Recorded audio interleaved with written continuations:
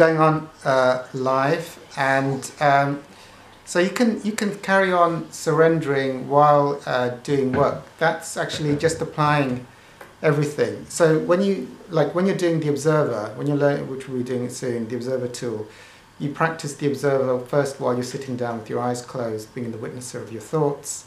Then you practice being in the witnesser of your thoughts while you're standing up, then while you're walking. Then you can practice while you're doing household chores. You're putting up a painting or when you're in the observer. Be careful when you're putting the nails in case you sort of get your finger. And also you can practice being in the observer while speaking to people and talking to people. So all of those can happen. If you're doing, how do you surrender your feelings while you're getting on with your day? Well, remember, when you practice feeling the feelings tools, what you're practicing is, most people are unconsciously repressing their feelings all the time. So, mentally they don't want to feel when they're going about their day, and they're just pushing everything under the hood. And with continual practice of the feel the feelings tools, what happens as you're going about your day, you're actively trying to let your feelings come up and be feeling them while you're doing your daily actions.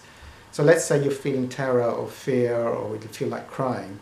You don't try and stuff that down, you just let it come up. So you're sort of like, speaking to the bank and you're sort of crying at the same time, or you're like feeling, you sound like you're having a panic attack while you're talking to your neighbor, or whatever it is. So you're not trying to actively push stuff down. You become like this person who is always feeling, and you don't really care what other people think of you, because you're always. And when overwhelms of feelings come up, you just allow them to come up without pushing them down, because it's awkward. And so I remember once, I had a sponsee in a fellowship, and they said, just feel your feelings at all costs and don't care what people think of you, and you'll get well really quickly. And I remember, I spoke with her one day, and she said, I was in the board meeting and I burst into tears, and everyone was worried about me. And they all came up and they said, what's wrong with you? And she said, well, I'm just crying, that's all. And she carried on, and she got well really quickly. She just didn't care what people thought of her. Isn't there a difference between expressing feelings and feeling them?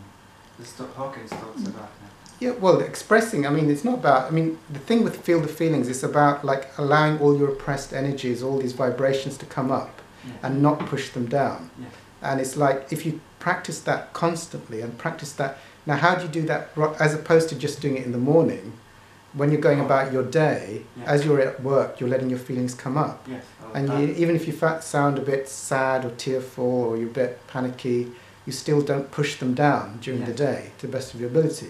So you're surrendering your feelings. If you're in the witnesser, you transcend things at work. Someone triggers you, go to the witnesser of that. So you'd be transcending your attachments to being triggered by your work situation. In that way, you're doing your Course in Miracles, and just making, your boss is as meaningless as the plant, who's as meaningless as the table, who's as meaningless, Also, the voice tone of your boss is as meaningless as the sound of a tap water, is as meaningless as that. So you're transcending all these things that hook you in. So you're surrendering. So eventually you're able to be in the flow state at work, because you transcend. You let your repressed feelings go. So that's how you surrender and carry on functioning, as opposed to this idea of just 20 minutes in the morning when you're feeling your feelings, being in the observer and doing your count. You're doing it all through the day as a practice. Is it good for us to act at work though? We're on camera, is that okay? Yeah. Okay, so, no, it's the thing, you don't have to, you can do, you don't have to go to an extreme. You just do it to the extent you feel comfortable doing it. If you're worried, you compartmentalize it, do it in the toilets, or you do it, when you're doing jobs which are easy to do, if you're doing monotonous work, it's quite easy to do spiritual work. Whereas if you're like a flight controller for airlines, it becomes more, it's there can be consequences if you're not tracking and you're in a state of bliss, So I try to do that all day, every time I have challenge. But it's with anger, for example. I've expressed anger, and I wasn't feeling it. You know what I mean? like I would go to a MMA class and I was like putting all my anger and all of that, but I was getting even more angry. No, it's not about vocalizing. It's about feeling the energies. It's like if there's feelings, you know, when you're doing it's like you're vacuuming up the repressed energies and the vibrations in your body. It's not about communication at all. It's got nothing to do with communication. It's like if there's pain, if there's fear, if there's panic, if there's tears, it's like just taking off all the mental brakes and just allowing those things to come up. Sometimes I even have the belief that it's kind of unholy, certain things, because I hold this belief that I'm very enlightened, and when I get a certain you know, feeling, I go like, oh, this is not good. You know what I mean? So no, because it's strange. All the feelings are good. I mean, unless it's a critical situation, all feelings are good to feel, because remember, it's like this volcano of repressed feelings that you've stored within you. So to let all of these out, you will become holy. To push them back in, you're going to be in fear and separation. So also another tip is when extreme feelings come up, that's your opportunity. Because if you shut the door down again on those feelings, you don't know when they're going to come up again. So that's the grace moment. I became afraid of feelings because of two things. Because as an addict, it wasn't just a little bit of anger. Yeah. It was like I'm gonna set this entire school on fire. And every time I would get punished severely.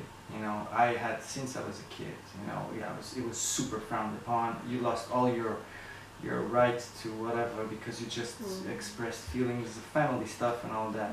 And also because having a disease that is very emotional, connected. Every time I would have anger going on, I would have strong emotional, like physical symptoms. So nowadays, I think I have that.